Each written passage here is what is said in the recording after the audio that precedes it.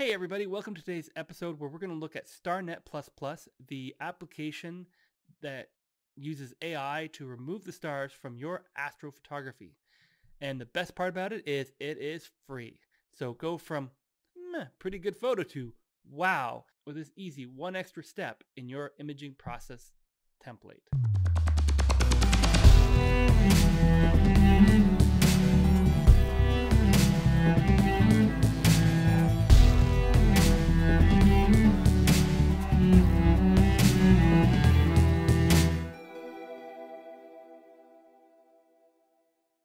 StarNet++ is easy to use and it allows you to remove the stars from your astro images, which allows you to adjust the nebulosity or galaxy in the background while not blowing out your stars in the foreground. And I will show you how you then recombine those two images to get an even greater image that really pops. And if you are a Pixinsight user, near the end of the video, I'll show you how you can integrate this tool into Pixinsight and allow you to do a lot of these steps without ever having to actually leave Pixinsight.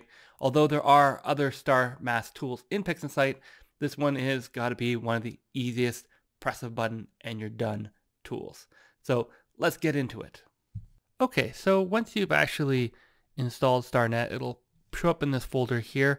And basically what you want to do is take a 16-bit version of your stacked and stretched image, which here we have is the Iris Nebula, and it's in 16-bit TIFF file. And basically we just drag it and drop it on RGB. This is not a mono image. If you had mono images like individual RGB, you could do it that way, which probably more correct. But we'll drop it in here, and then we'll just wait, and it'll run through a process, and it'll kick out a copy. If it does nothing, that means that your file is in the wrong format. Now, depending on how long this takes, it will sort of compile here and it'll show you how it's doing. Now, I'm just going to speed through this because it will take a bit of time. This is a relatively large image and you do need a bit of a beefy computer to get this done quickly. Okay, so now we have this star list image and we can see here all the stars have been removed. Now, this isn't much better than our current image, but we're going to change the title because it will write over this image and create a new starlist.tiff. So we'll just call it, there we go. And we're going to take this into Photoshop. And as we can see here, we have basically the star image here and the starlist image here. And what we can do is go here and do curve adjustments and increase that background nebulosity quite a bit actually, but let's not go too crazy here. Potentially just remove some of that. We don't want to blow it out for this example. And you can see there's a lot of nebulosity in here that if we did that same curve adjustment, if I moved it up here to the stars, you can get some of it in there, but it starts blowing out all your stars.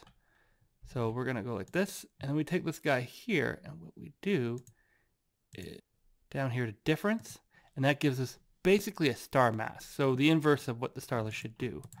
We take these two and we merge them. So this is our star list. Now you might notice that there's a little bit of brightness here in the middle of the nebulosity. That's okay. And what we want to do here on this adjustment is we're going to go to contrast saturation. And here we can boost the saturation of the stars. Not too much because then they get like a little weird, but a little bit to give our stars a little bit of extra color without again affecting the background nebulosity. Merge these layers here. And then set them to lighten or screen. Depending on what image you want, one or the other generally works. And we're going to go screen on this one. And we're just going to adjust the background a little bit. And there we go. We've added a whole pile of extra nebulosity in there without causing the stars to get much brighter. And that is sort of how we can do it with a very easy star mask. Without having to get too complicated. And while I am doing this in Photoshop, this can be done in literally any sort of photo editing program like Lightroom or GIMP or whatnot. It's just simply I have Photoshop, so that's what I'm using. We're not doing any real Photoshopping skills here. This is all just curve adjustments, which most programs have. So let's have a look at what the final images look like. So this is the original photo that we stacked and processed. And as you can see here, this is now the new final where the stars are a lot less brighter, but the nebulosity has been pulled out significantly more. So if you happen to have Pixinsight, you can do the same process within Pixinsight. You just have to install StarNet. It's beta, but it does seem to work. Now, one thing to note you should do is take the original image and you should definitely duplicate it. And the reason for it is because in StarNet, you have the option of doing different strides, and going from 128 to 64, it takes 4 times as long. Going from 64 to 32 takes 4 times longer. So you want to be careful how much of a power.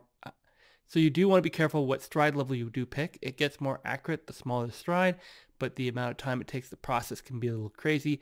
And Pixinsight does freeze up while it's running. So I'm going to pick this and run it on this one to the right, which is going to get me a starless image. And as you can see, it's totally frozen right now. So we're just going to wait for that to sort of process. It doesn't show you an update like it does in the standalone app. It would be nice if that was something that they put in to give you an idea how long it's processing. Because obviously if you do more than the stride 128, you could be sitting there for a while thinking, is it running or is it frozen? And one of the nice things about Pixinsight is that we can go like this, and this will create the inverse image. And here we have the 2 images, the star mask image and the starless image. And from here, we can go and do all the normal processing that you can do and then combine them back together with Pixinmath. So here are a bunch of other images I have done with StarNet, and I'll just show you sort of what are the kind of improvements that you can expect. If you enjoyed this video, please consider a like and subscribe. Now, enjoy the show.